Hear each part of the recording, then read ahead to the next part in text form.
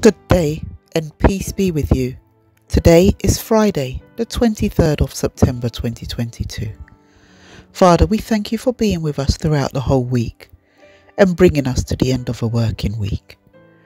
Lord God, we are at the end, but we have to get through the day.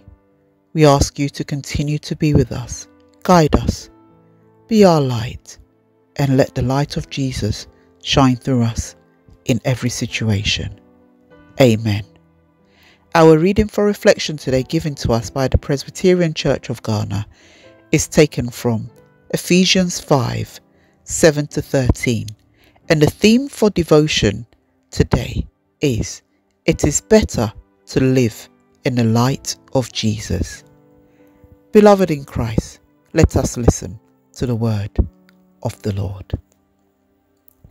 Therefore, do not be partners with them. For you were once darkness, but now you are light in the Lord. Live as children of light.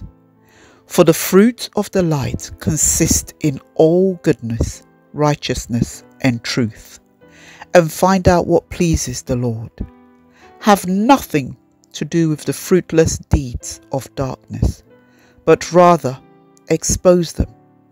It is shameful even to mention what the disobedient do in secret, but everything exposed by the light becomes visible, and everything that is illuminated becomes a light.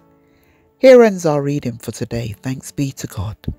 Remember to share the good news with others, and do have a favoured day. Amen.